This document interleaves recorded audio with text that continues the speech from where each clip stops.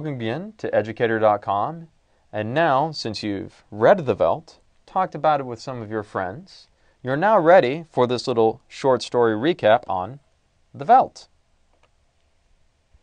Let's talk about the author first.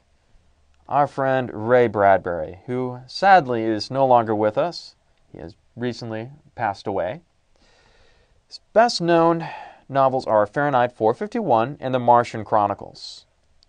He is so famous that he actually has a star on the Hollywood Walk of Fame. And many of his works became movies, television episodes, and other adaptations. Most of these were in the 1950s and the 1960s. There was a show called Alfred Hitchcock Presents, and a lot of those came from Ray Bradbury's books. Now, finally, Ray Bradbury did not just get many awards, but he has an award named after him. So he is probably one of the best authors of the 20th century, at least in the United States, and he's contributed a lot to the genre of science fiction.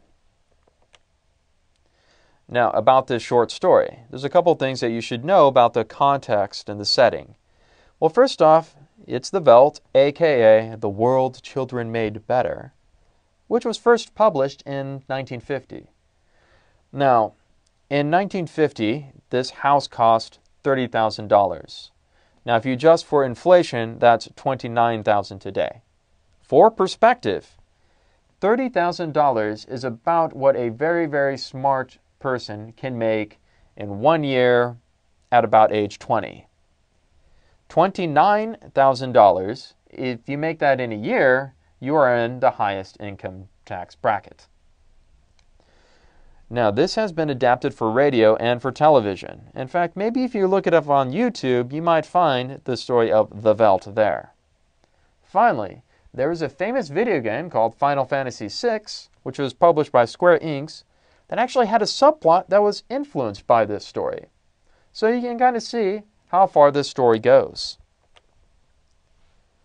Let's recap that Hollywood 3 act real quick. Act 1 is the introduction and exposition. And then we go through the first doorway when our protagonist does something important, or perhaps something dramatic happens to him that forces him to make a decision. Act 2 is all about the rising action. The tension's going to grow and grow and grow and escalate. And then it's going to explode into a climax in Act 3. And then there's going to be the downward motion.